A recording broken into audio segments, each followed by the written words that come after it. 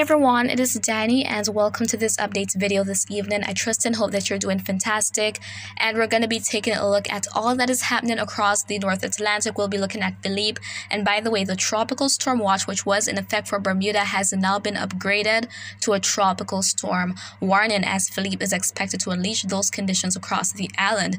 Nextly, we want to talk about the areas to watch: the Gulf of Mexico, and we could potentially see something else develop in the main development region later this month. And there are currently two tropical waves out there, one of which will be approaching the Lesser Antilles as we head into tomorrow, increasing that rainfall chance for some areas and even that risk of some isolated flooding in some spots. And so let's go ahead and zoom in, but we're going to be kickstarting things looking at northern South America, and there we can see a lot of shower and thunderstorm activity popping up across some areas, especially Venezuela and even parts of the Guyanas, the northern portion of the territory. So there could be a bit of thunderstorms here and there, maybe even some instances of some heavy rainfall, but for most of the territories it has been a pretty hot and dry day. And there we can see all that moisture, all that activity offshore associated with that approaching tropical wave. Now let's drift up to the north, and there we can see that across the Greater Antilles, heading to the Bahamas, and even over in the Eastern Caribbean, there is a lot of activity. So Philippe is still looking very disheveled. It might try to have a better presentation as we head into the next couple of days, and it might even strengthen as well. So we'll go on to the forecast in a moment. We're also seeing some thunderstorms starting to pop up across sections of Central America. So going back to the Eastern Caribbean, all that activity we're seeing, all that moisture, those showers, thunderstorms are feeding into Philippe. So that has likely been inducing some additional showers and thunderstorms across sections of Puerto Rico, the Virgin Islands, and even the ABC Islands. So the ABC Islands have been experiencing some heavy rain. I have been seeing the comments from you guys, and I know you guys are very happy about it for the most part because it has been so hot and dry. So having that rainfall relief is definitely a plus, and hopefully there hasn't been any significant flooding. But for the most part, for the Caribbean, there is going to be that continuous improvement as it relates to all that flooding induced by Philippe. So it is going to be making its way further up north. And as I speak, let's go on to the cone forecast. So here we can see that the storm is actually sustaining winds at 40 miles per hour. So those hurricane hunters, they have flown in and found those maximum sustained winds at 40 miles per hour. So some slight weakening, and Philippe is barely hanging on now to that tropical storm status, and it is making its way up to the north at 12 miles per hour. So it's starting to move a little bit faster and should gradually pick up in that pace as we head into Saturday. But then as we head into early next week, it is likely to make its way up to the northwest very quickly, potentially into sections of Maine and even Canada. So for Atlantic Canada, Maine, you definitely want to be on watch for this system. Even if it is a post-tropical cyclone, at the time of impact, there could still be some periods of heavy rainfall, those gusty winds, and even those rough seas as well. That's definitely going to be an issue. And then if we look closely, there we can see Bermuda highlighted in that blue, indicating the tropical storm warning. So as we head into Friday, the system is likely to make its way very close, and I don't have it off the table that the system is not going to be making landfall. It is definitely a possibility. We can see that the cone, the current trajectory of the system has it very, very close in proximity to the island. So periods of heavy rainfall, which can induce flooding, those tropical storm force winds, and even some storm surge will be a possibility as Philippe makes its way into the area. And so if you're there, guys, please heed the warnings, listen to your local officials, and stay safe. Now, as we take a look at the storm, here we can see it on the visible satellite imagery. So as I said, it is pretty disheveled right now, and that low-level center is no longer exposed. So some of that convection, all those clouds, they are obscuring that center. And as I said, we might see some strengthening. So conditions might be a bit more conducive to allow for the system to strengthen a bit more. As of now, the National Hurricane Center is not expecting winds stronger than 60 miles per hour being sustained at peak intensity. Now, we want to go ahead and talk about what is up ahead. So the next area we're likely to see development is in the Gulf of Mexico. We could see something pop up, and also out in the main development region, we might see something try to form out there. So we're going on to this map here. This is the 7-day graphical tropical weather outlook from NHC for the Eastern Pacific.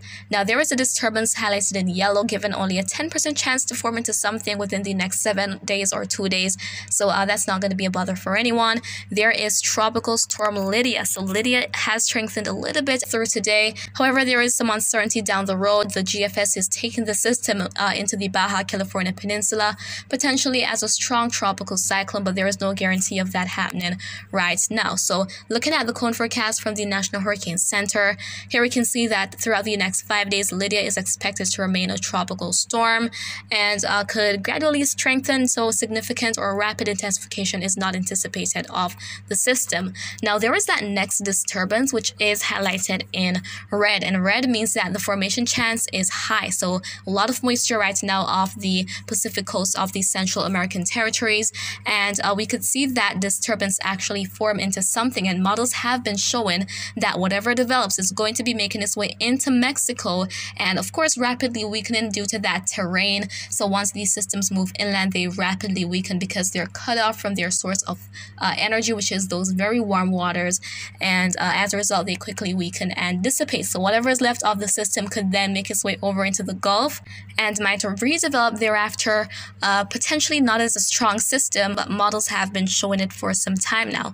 Matter of fact, let's go ahead and take a look at a couple of them. We're looking at the GFS first, and this is as we're going to be heading into the 11th of the month, Wednesday the 11th of the month. So there we can see that there's Lydia that GFS is showing as a strong hurricane just offshore of the Baja, eventually moving in. There is that next system that would have developed, likely a tropical storm at that point just offshore of Mexico, and another tropical wave to emerge off Africa, getting itself together, and we already see some moisture across the Gulf, heading to Florida, parts of western Cuba, and into the Bahamas. Now, as we're going to be heading into Sunday the 15th, there we see that low pressure area forming over in the Bay of Campeche, and that system developing in the main development region, making its way up to the northwest. So GFS is not expecting that this is going to be continuing to the Caribbean, likely due to that weakened region. So if we should go back to the previous graphic, there we can see that weak high pressure system. It is not a dominant high over the central North Atlantic. So usually when that is in place, the tropical storms, they're steered more on a westward track. So with all these low pressure systems out there, there's going to be weakened region, which will allow for these developing systems to actually make their way up to the north. Now we're moving on to the icon, and icon is showing that we're going to have two low pressure systems out there in the main development region as we're going to be heading into Monday of next week, the 9th of October. There we have that storm developing over in the eastern Pacific as well. And then eventually as we head to Thursday the 12th, we can see all that increase in moisture again across the Gulf and sections of Florida, the Bahamas, and then we're seeing that low pressure area out there in the main development region. Again, we're not seeing a dominant high pressure system out there. So whatever forms, if anything even forms, is likely to make its way up to the northwest. But in the case of some of these tropical waves not developing but then reaching the Caribbean, encountering conducive conditions, then they might develop. Actually, on the ensemble tracks for both GFS and Euro, there are some hints of that potentially happening, but there is no certainty right now, and I would give that a pretty low chance. And that would be for the current tropical wave, which is off the African coast, the most recently emerged wave. So no guarantee of that happening, and models have not been showing development of that tropical wave, although we're seeing some hints on the ensemble tracks. As we head to the Euro model now, Euro is also showing development. So there we're seeing some consistency with these models, expecting that there is going to be some development off the Mexican coast. We'll have something moving into Mexico, and the remnants could make their way over into the Gulf and intensify. We're not seeing a defined system up to this point as we head to next Thursday, and there we see that low pressure area form into the southwest of the Cabo Verde Islands, likely in association with that next tropical wave. So here we're seeing some trends, guys, and to solidify on this a bit more, if you watched this morning's update, you would have seen where I pointed out the updated map from the Climate Prediction Center, highlighting over in parts of the Eastern Pacific, the Gulf, the Western Caribbean for potential development and that rainfall increase. So that is going to be our next area to watch. That has the greatest confidence right now in terms of seeing development. So we'll definitely have to wait and see. But of course, I'm here to keep you posted as per usual. So that is it for now, and I hope you found this video to be quite informative. But if you have any questions, please do leave them in the comments. I'll respond to you once I can, and as always, remember to be weatherwise.